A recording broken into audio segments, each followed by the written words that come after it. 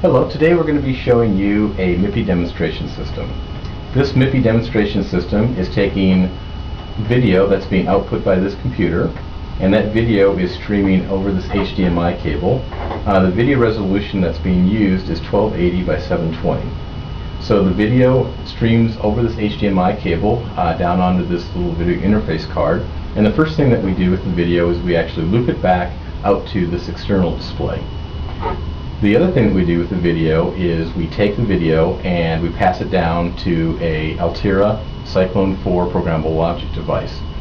Within this programmable logic device, that video is being processed and then output from the FPGA out to this interface card. And on this interface card there are these Meticom FPGA bridge ICs. These bridge ICs then output MIPI compliant data over these SMA cables. In this particular case, we're using 4 channels of data and 1 channel of clock. It's a source synchronous signal, and each of these channels are differential. So those 4 channels of data go down to another little interface card, which is then connecting the MIPI data to this display.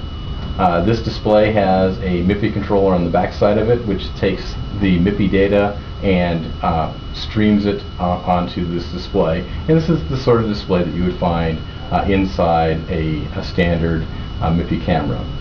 So this system was put together by Altima. Altima is a Japanese distributor of Altima programmable logic devices, and they created a full reference design which does all the video processing, and within that reference design they used a MIPI DSI host controller from Northwest Logic.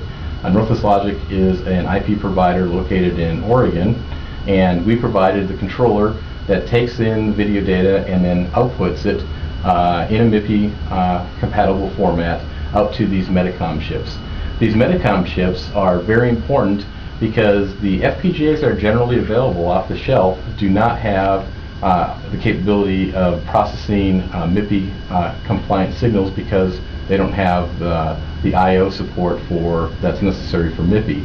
So these Meticom chips, Meticom is a German IC company. These Meticom chips take LVDS and LVCMOS signals from the FPGA and output that in a MIPI compliant fashion.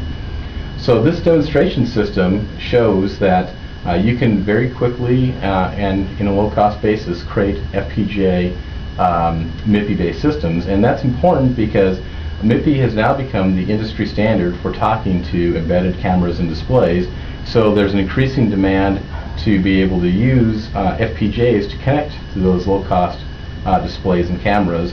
And historically, without having all of these components, the low-cost FPGAs combined with the controllers from Northwest Logic, combined with the bridge ICs, all those components together enable that kind of low-cost system to be put together. So if you're interested in learning more about this, you can go to the Altima, Northwest Logic, and Meticom websites. There's a press release that talks in more detail about all these components, and via those websites you can find out more about these components, and these components are all available to people as of this date. Thank you for your time.